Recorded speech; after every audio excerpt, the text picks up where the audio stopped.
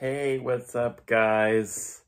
I'm unemployed and extremely fucking bored, so I figured I'd do a review on the Sega Game Gear. I'm a big Sega fan, and being born in 1990, that's been a little bit challenging and a little bit depressing. I mean, I'm lucky I even... Let me put it this way, I've had to order all my Sega systems online or from someone, at work, because I grew up in a very small rural area of America, and well, the Sega Dreamcast was the only Sega system I've ever, I ever experienced. I ever saw in the store. Because I had never seen a Sega Saturn in Walmart, never saw like a Game Gear. I was a little bit too young probably to see a lot of the Genesis games. So the Sega Game Gear was Sega's answer to the Nintendo Game Boy, obviously, launched in 1989. This was launched in 1990.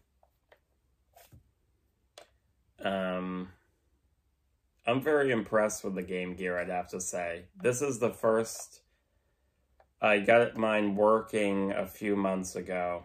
I set it away on eBay to get it fixed from some guy, because I had bought it years ago on eBay, and of course the capacitors were blown. That's pretty much what you're going to have to deal with buying a Game Gear in, 2023.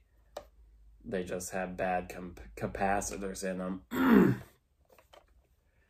But I'm very impressed with the system, I'd have to say. Let me show you the games I got.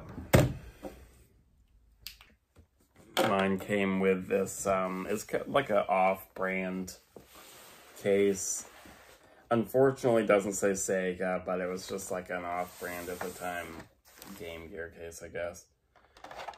But this is the best-selling game for the system, Sonic 2. It's basically like a, it's like, I don't even know how to describe it because I've never played the Master System version, but it's like, it's basically the same game, but a little bit reworked. And this one is probably one of the most brutal games I've ever played in my life, actually. And I can beat Ninja Gaiden 1 and 2 on NES, no problem at all. The first boss is basically unbeatable and has made me throw the goddamn game across the room a couple times. And then if you manage to beat that or put the level select code in the next level after the first boss, you use some hand glider, and the controls are god-awful, unintuitive shit, where you just fall right straight into the hole. And that's what, Sega fans had to deal with in the early 90s. Just, Nintendo kids had, Super Mario Land, I guess probably 1 and 2. Well, probably 2 wasn't even out by this time.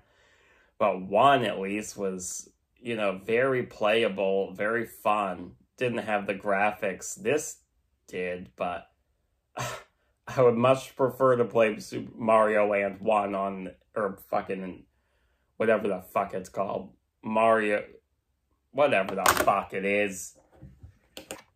Okay, Ren and Stimpy, Quest for the Shaven Yak. I highly recommend. This is a blast. Just great 8-bit platformer. It's basically like a port of the Master System game again. But it's very good. Jump around. It's just like a simple platformer. You throw stuff around. Get a couple different power-ups. Graphics are nice. Bosses are a little bit annoying, but hey, great game. Great music. right from the show. I mean, some cool little funny cutscenes. Highly recommended. X-Men for Game Gear. This is a cool action game. You get to use a bunch of different X-Men, but I just stuck with Cyclops the whole time because he has like some shooting move. Pew pew! And yeah, a lot of exploration, a little bit of action, punch punch, kick kick, little bit of shoot shoot. You can fly with some characters. There's a bunch of annoying bosses to overcome once you make it past the labyrinth-like levels. I mean, I'm making it sound not that fun, but it's an 8-bit handheld game from like 91 or something. I mean, honestly, very fun, very playable. Impressed with my Game Gear on this one.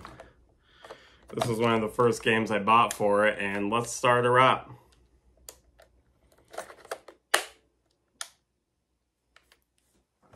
Game Gear reliability right there. Smash her in, works. Every time. Says Sega. Sega!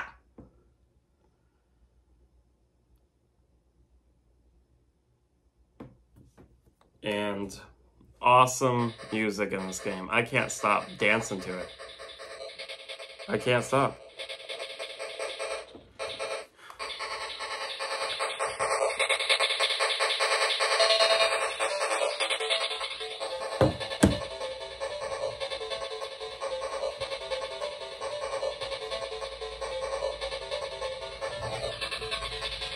You find a, tell me a new game that has like a track that just makes you want to dance like an 8-bit game.